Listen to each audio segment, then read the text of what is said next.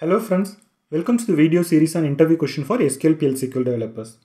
In this set of videos, we'll understand about a cursor functionality and interview questions related to cursor. So let us start with our first question like what is a cursor and what are all the types of cursor. So before understanding what is a cursor, let us understand few PL SQL code so that our understanding with respect to cursor will be better. So here is a simple anonymous block where I am trying to fetch a name of an employee into a variable. So I've just declared a variable called v_name, a scalar variable which can hold one particular varchar or a string data type. So in this example, the select statement is going to retrieve or fetch a name of one employee and it is just going to store it in a scalar variable. Let me just execute this block. Obviously, as expected, the value is stored in this particular variable and it is just getting printed.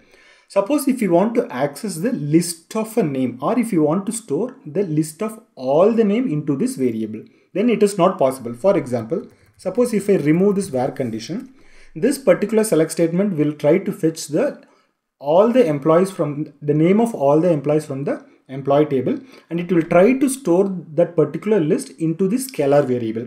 Obviously, a scalar variable will not be able to hold more than one value. Then in that case, this anonymous block will throw an error. So let me just execute this block now.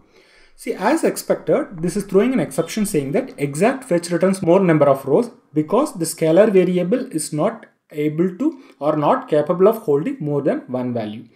But our expectation is we want to store more than one value in a variable or we want to just iterate through the list of name. So in that case, we have actually two options.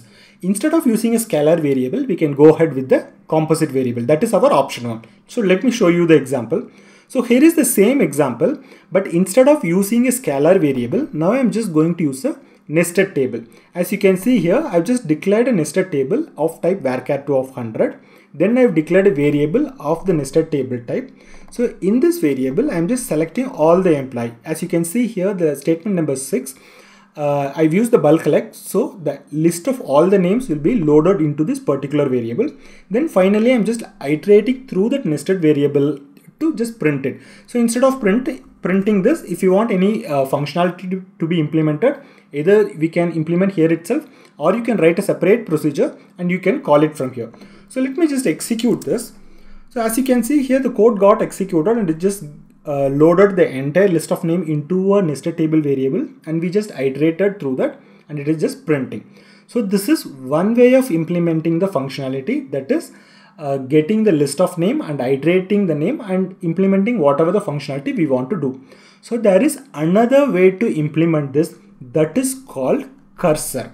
So obviously I will explain in detail about cursor in the rest of the videos also. This is just for you to get understanding about how a cursor code will look like. So exactly the same functionality I have implemented here using a cursor. So first we need to define a cursor. So nothing but a name for a query. So we need to give a name for a select statement. So here is the cursor definition. Once the cursor is defined, we need to open that cursor using the open keyword. At the time of opening, the query get executed and the information will be loaded into a memory. See, this is the key learning here. In case of cursor will not load the entire information into a variable like the way we saw in the previous example. See, in case of like a nested table example, what we saw just before, the entire information is loaded into a variable. Then we are iterating through the variable and we are printing. Whereas in this case, this is a named location for the memory where the query stores its result. So using that particular name, now we are iterating through that and we are just displaying it. So let me just execute it. So in this case also the code got executed and we just got the same list of name. Okay. So the key thing here is that cursor is nothing but a memory location. We can say that it is a pointed memory location or pointer to a memory location. So from an interview aspect, cursor is nothing but a pointer to the memory location where the information about the select statement or DML statement got executed. So this is about cursor. So from an interview point, I just want to highlight the answer. You need to say cursor is nothing but a memory location where the query's information and the query's results got stored. So from the way the cursor gets executed, it's broadly classified into two types.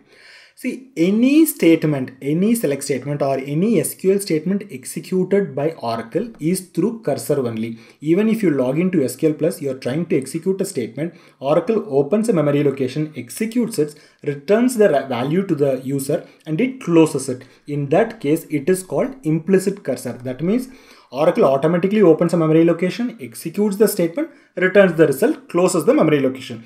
This cursor is called implicit cursor. Whereas when a user gives a name for that memory location and he is trying to access the memory location one by one, once he accessed the entire information, and if a developer closes that memory location, that is called explicit cursor. There are few subtypes of the explicit cursor. I won't say as a subtype. Instead, these are all part of the explicit cursor or a named cursor. So the example what we just now see is an example for a named cursor. There are few other types of cursors also, but all these things fall under the explicit cursor or a named cursor category only. So there is another type called reference cursor, and there is another thing called a for cursor. And within reference cursor, there is two more subtypes. One is called strongly typed ref cursor. Another one is called weakly typed ref cursor.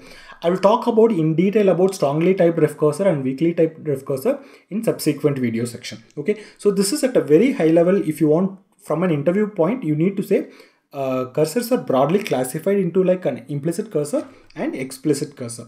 Okay, just I want to reiterate the key learning here. Any statement executed by Oracle or through implicit cursor, Oracle automatically opens a memory location, executes it, and returns the value. So anything what a developer manages by giving a name for a select statement, opens it, loop through the data and gets the information. So this is called the explicit cursor. Okay, just purely from an interview point, a cursor is a pointer to a memory location where the information about the statement got executed along with its result. So implicit cursor is nothing but it's automatically managed by PL SQL or Oracle. So this is the very important point, because this is what is expected by the interviewers. Implicit cursors are automatically opened, managed by PL SQL. So every time you execute a statement, Oracle automatically opens it, returns the result and closes it. But we don't have a control over the implicit cursors. This is another key point. We will not have any control over it, but we can get few information about the implicit cursor through its attribute. That we will see later in when I talk about the attributes. But other than getting the information from its attributes, we will not have any hold on the implicit cursor.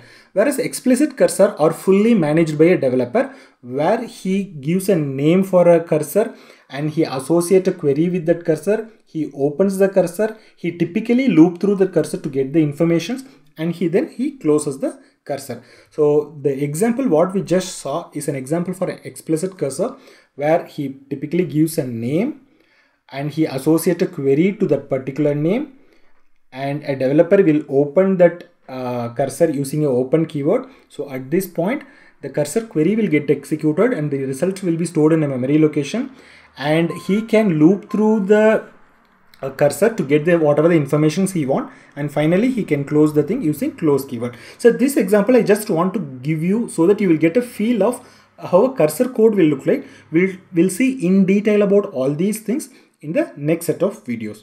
I hope you would have learned something new. If yes, please like this video, subscribe and stay tuned for new feature videos, interview questions, SQL practical question and concept videos. If you want any questions to be answered, you can post it in the comment section, or you can drop to this mail ID. Thanks a lot for watching this video.